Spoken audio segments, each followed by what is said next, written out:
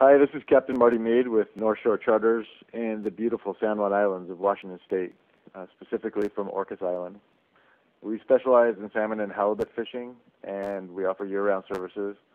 We've been in business for over 15 years in the San Juan Islands and have over 30 years experience doing what we do. North Shore Charters caters to both beginners and pro anglers, as well as families with small kids. We realize that there's a wide range of fishing techniques, so we try to make our trips as educational of an experience as possible for all types of fishermen. Kind of a motto that we like to use is we don't just take you fishing, we teach you to fish. So having said that, I'm going to go through and give a brief overview of the seasons and then talk about other services that North Shore Charters offers and try and touch on some of our most frequently asked questions. We have trips leaving from our home port of Deer Harbor Marina and Rosario Resort on Orcas Island. Also Friday Harbor or Roche Harbor on San Juan Island, and from Fisherman's Bay on Lopez Island.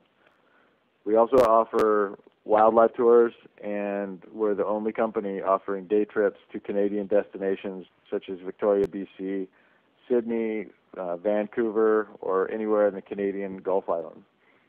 We also offer multi-day and family adventure trips that allow you to combine any of the services that we offer to suit whatever your vacation goals may be.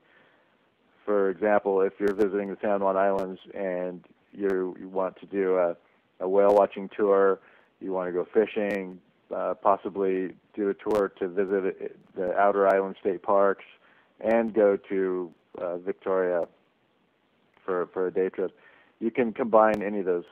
Do a salmon fishing trip combined with a Outer Island tour all in the same day, or do a day trip to Victoria combined with a whale watching tour on the way back. We can stop and we can go look for the whales. That's usually a really good way to do it because probably 70% of the time on the way to Victoria or on the way to Canada, we run across a pod of killer whales.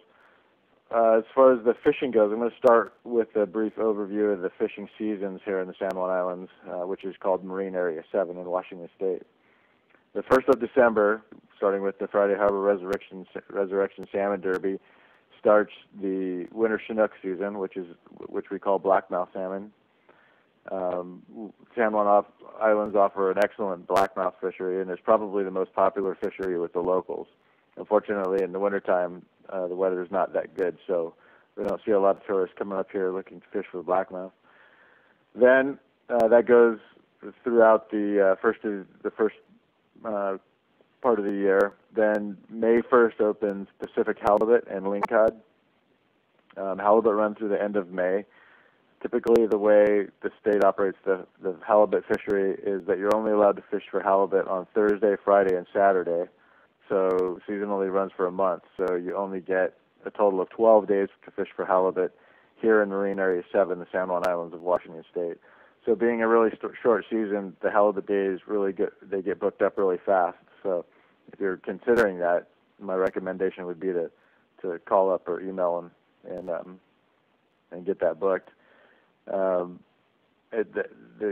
really cool thing about the halibut is they've been coming in really strong in recent years. For the last 10 years, we've progressively been seeing more and more halibut caught here in the San Juan Islands, so they're making a good comeback.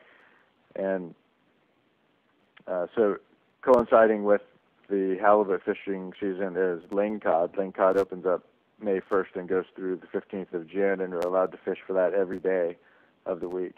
So, Sunday, Monday, Tuesday, Wednesday is halibut. Thursday, Friday, is Lingcod, and then Thursday, Friday, Saturday is halibut. On a halibut day, we can fish for both. We can fish for halibut and Lingcod, which is what we do. Oftentimes, we'll target halibut during the first part of the day, and then on the way back in, we'll stop and try and catch some Lingcod.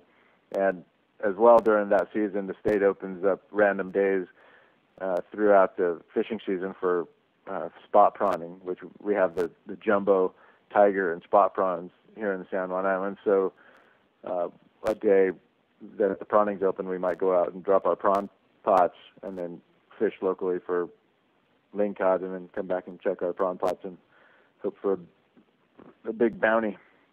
So then when we move beyond that, the end of June, so lingcod closes the end of June, or the 15th of June, and into the last 2 weeks of June, there's no big game fish available, but there are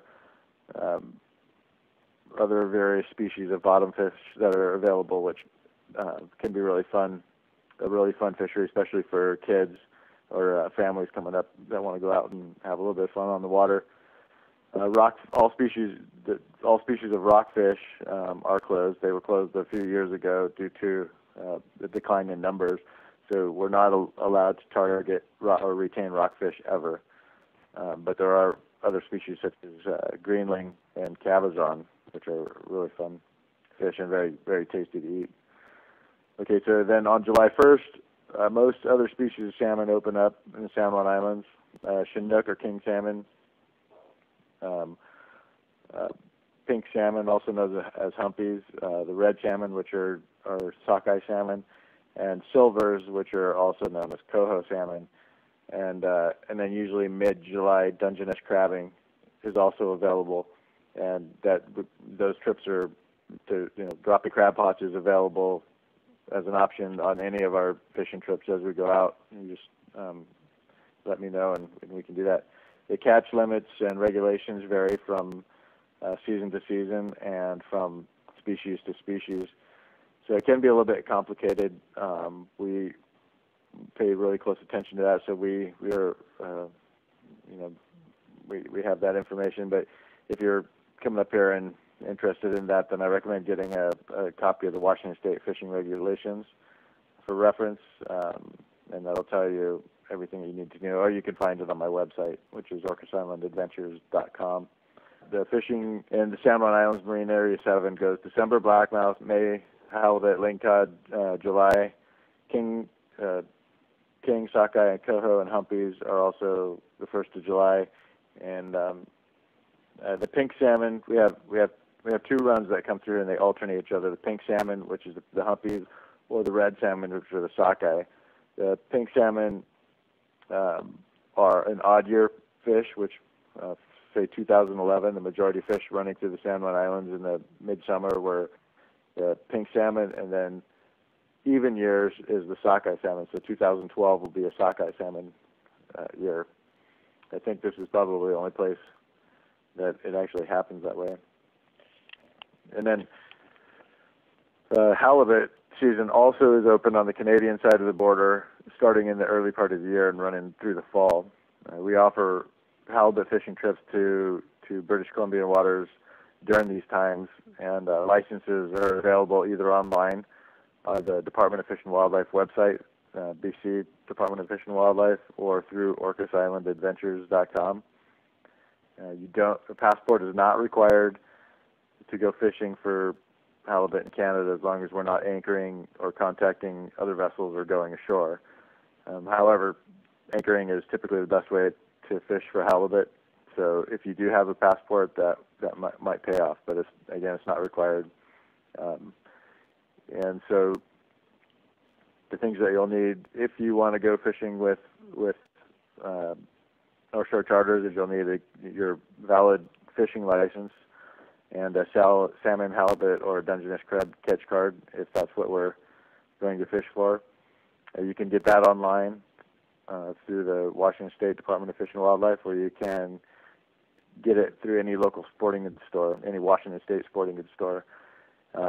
There's a couple en route. If you're coming to the San Juan Islands, if you're driving and you're not too late for the ferry, you can stop in Burlington at the Holiday Market, which is immediately on the left off of Highway 20, just as you exit I-5 on the way to catch the ferry up to the San Juans.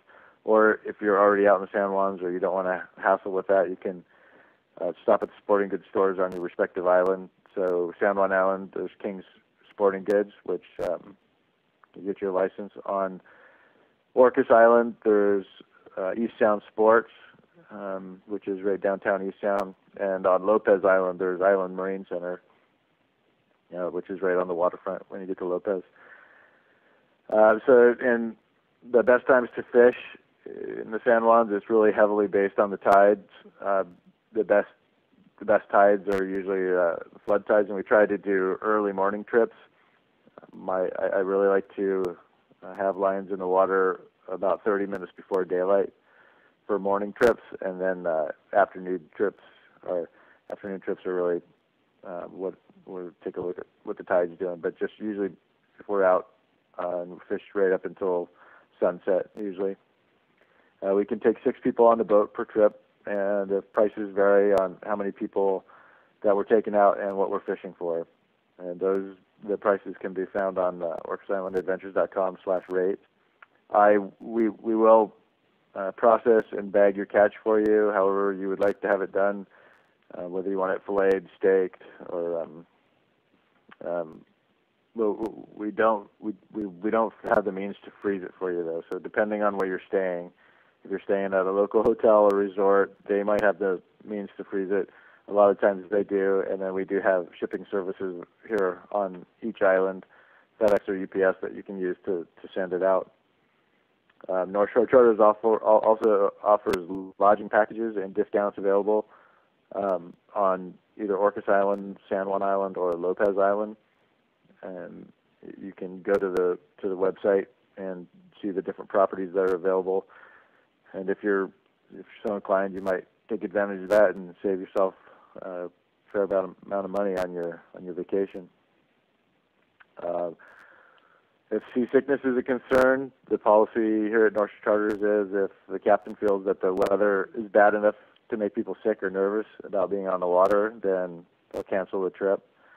It's not our intention to get anybody seasick or have anybody be nervous or afraid.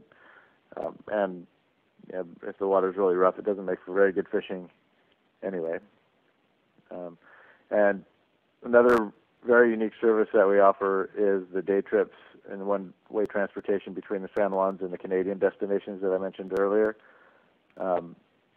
It is the only way to get from Vancouver to the San Juan Islands without driving all the way around and taking the ferries, and it's actually a pretty quick and very scenic trip to take. So I'd like to kind of give you an idea of what that would look like. If you're wanting to go to, say, Victoria for the day and you're staying on San Juan Island, I would pick you up by boat and transfer you from Friday Harbor. It takes about an hour-and-a-half trip to get over to Victoria, where we dock usually right in front of the Empress Hotel, downtown Victoria. If we leave Friday Harbor at 8:30 in the morning, we're there checked through customs and everything by 10:30 or 11 o'clock, and then you have the entire day to tour around Victoria, go to the Bouchard Gardens, go to the butterfly exhibits, see the IMAX or the Parliament buildings or any of the dozens of museums and whatnot that they have. And then we usually depart Victoria between 6 and 7 o'clock in the evening and return back to Friday Harbor in time to clear customs by 8 o'clock in the evening, and with plenty of time to still have dinner before they close up the restaurants in Friday Harbor. So it's a pretty unique trip. Those times aren't set in stone. You're able, because it's a private trip, you can choose the times of departure, whatever suits your needs. And another trip is a very popular trip is to go to Salt Spring Island and visit Ganges, which on Saturday, Ganges has the largest Saturday market on the West Coast, and probably anywhere. It's just a big, beautiful artisan fair and market that they do every Saturday, and it starts at 10 in the morning and runs till 3:30 in the afternoon. So that's about what time we would arrive there, leaving if we left from Orcas Island at 8 in the morning. We get to Ganges by 10. You get to spend all day touring the market. Then we would return to Orcas. Passports are required to make these trips. And that information, I need to collect that in advance of making the trip. And then I handle all the customs and border crossing myself. Again, this is Captain Marty with North Shore Charters. All the information that I discussed here and much more can be found on orcasislandadventures.com. There's also lots of links to a great number of resources throughout the San Juan Islands, as well as the Canadian Gulf Islands. Otherwise, feel free to contact me anytime with any questions you might have. You can email me at marty@orcasislandadventures.com, or my phone number is 376-4855.